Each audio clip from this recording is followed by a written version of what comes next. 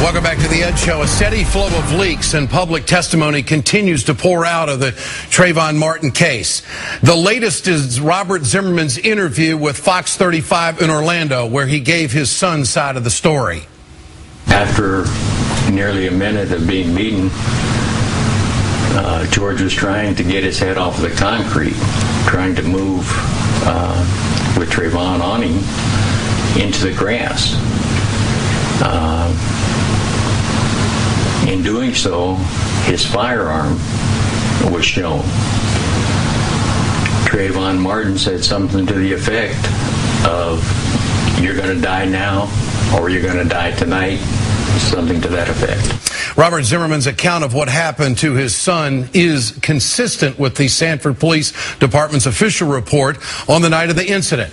But both stories are at odds with George Zimmerman's appearance in the surveillance video released by the Sanford Police Department. Robert Zimmerman had not seen this video before he gave his account of the story to the Fox affiliate. George Zimmerman's lawyer was on the Today Show, and he told Matt Lauer the tape is not conclusive. When you look at this videotape, do you think it backs up your client's claims, or might it contradict them? I don't think it does either one. It's a very grainy video. I do, however, if you watch, you'll see one of the officers as he's walking in looking at something on the back of his head. The video is very grainy, and I'm not sure that it has, as far as being able to see the injuries that were recently sustained and then later cleaned up. Robert Zimmerman released a statement earlier this month defending his son. The statement is not consistent with the facts as we know them. Zimmerman wrote, "At no time did George follow or confront Mr. Martin. But we know this is not true after hearing George Zimmerman's own phone call to his Sanford Emergency Services." Go straight in, don't turn and make a left. He's running. He's running? Which way is he running? Down towards the other entrance of the neighborhood. Okay. Which entrance is that he's heading towards? The back entrance. Are you following him? Yeah. Okay, we don't need you to do that. The tapes are not only proof Zimmerman was in pursuit of Trayvon Martin. Martin was on the phone with a friend in the last minutes of his life. The friend told Martin's lawyers, Trayvon said, "What are you following me for?" And the man said, "What are you doing here?" Next thing I hear is somebody pushing, and somebody pushed Trayvon because the headset just fell. I called him again, and he didn't answer the phone. Robert Zimmerman is once again willing to challenge the facts on the record. He told Fox 35, "I don't believe that happened," meaning that conversation. "I don't believe she was on the phone with him, and I find it very strange with the publicity involved in this that all of a sudden, after 3 weeks, someone would remember that they were on the phone." ABC News reported Trayvon's phone logs show the conversation occurred 5 minutes before police first arrived on the scene. Here's a timeline of what happened on the night of February 26th as we know it. 3 big points. At 7:12 p.m., Trayvon Martin was on the phone with a friend. By 7:17, police arrived on the scene of the shooting, and Trayvon Martin was dead. At 7:51, George Zimmerman arrived at the Sanford Police Station. Let's turn to John Butchko. He is a retired Miami Police Department homicide detective with 28 years experience. John, good to have you with us tonight. I appreciate your time. As a homicide detective, what inconsistencies jump out at you from the information you know of this case? Well, first of all, it's a pleasure being here.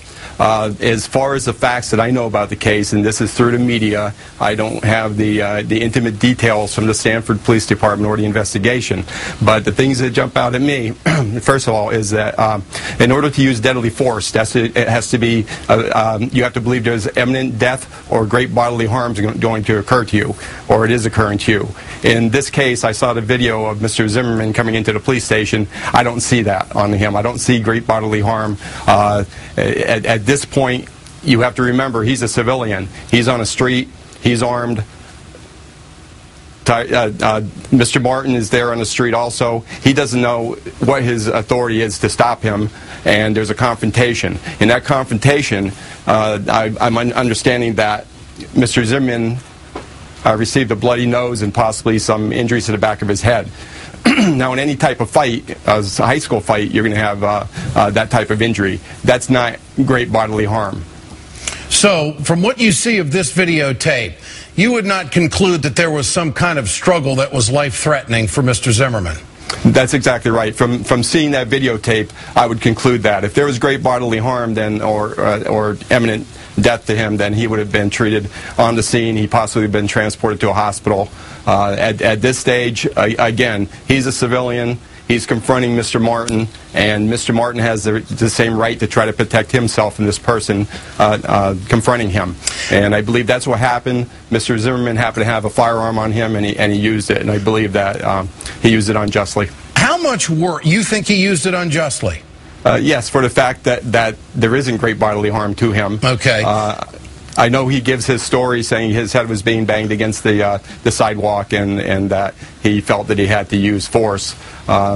Just what I know about the investigation and what I saw on that videotape, I don't see that type of injury. I see a struggle, I see a fight, and the police are on their way at the time, and it didn't appear that there should have been deadly force used in that situation. Mr. Butchko, you were a homicide detective for 28 years. I want to ask you about the timeline. How much work would have been done at the scene of the crime? On the phone, Trayvon Martin with his friend at 7:12. He's dead by 7:17 when the police officers arrive, and George Zimmerman is in the police house at 7:51. Doesn't this seem like a rather fast turn of events? It is pretty quick. However, when you get to the scene, what you normally do is you evaluate the scene, you find out who your witnesses are, you find out where exactly your scene is, where your evidence may be. There's other police officers there that are assisting you. It's advisable to get the person who did the shooting off of the scene as quickly as possible, however, without damaging any type of evidence. I mean, there is such a thing as gunpowder residue swabs. Even if you know who did the shooting, you take those swabs to prove that at a later time. Those swabs should be taken before the shooter is removed from the scene. Yeah. And do you think that from what you saw of the videotape that there was the damaging and the contamination of evidence? No, I don't see that because, first of all, I don't know what the status is on his clothing. I don't know if his clothing was taken on the scene or not. If it was not taken on the scene, that's understandable. That happens. That's not going to change. Blood's not going to come off of the clothing. It's understandable because you don't have a change of clothing for a shooter on the scene. You would get him to your station, and during the course of your investigation at the station with him, you would collect his clothing. And finally, Mr. Butchko, how many murders did you investigate in your 28 years? Oh, geez, I'd say as a lead detective over 1,200. Okay. And how rare is it that the police would know the identity of the victim but list him as a John Doe for 3 days? Well, I don't know if they knew the identity of him at the time. I don't know if he had identification on him, but well, the police report says they did. Okay, if we knew who he was and he had identification on him, we wouldn't have listed him as a John Doe. We would have went with his identification, especially if it was a photo ID. Then from there, the priority is to try to find the family and to notify them. Now, in light of that, this is a young man who didn't live in that community. That might have been quite a task to do, and it might have taken a day or so to find out who the parents were and where they were at the time, because I understand the father's girlfriend lived there, and they didn't really have a connection, I don't think, with that name, with Tyron's name. But door-to-door would have been the thing to do, correct? Well, you do an area canvass. You automatically would do an area canvass anytime you have a homicide in order to look for additional witnesses. But one thing you wouldn't do, you wouldn't go through a whole neighborhood and pound on every door to try to find out who this kid is. But what about the cell phone? Wouldn't that be obviously followed up on by law enforcement? Who was the last person he dialed and the whole list of phone numbers that would be in there to be checked out? That shouldn't take too long. Well, unfortunately it does, because the police department is obligated to do things legally, because you don't want evidence suppressed later on. And part of that is possibly getting a subpoena for those phone records. That's not something that's done overnight. That sometimes takes a couple days, and to get the information back also takes a few days and sometimes a few weeks. So the handling of the cell phone doesn't bother you? No, it doesn't, because normally on a homicide scene you would secure that cell phone. At some point you would go through it to find out what numbers are on there. But if you would not just call those numbers, because you don't know who you're calling. Okay. What you would do is figure out what numbers are on that phone, subpoena those records, then you would find out who they were, and then you would contact them.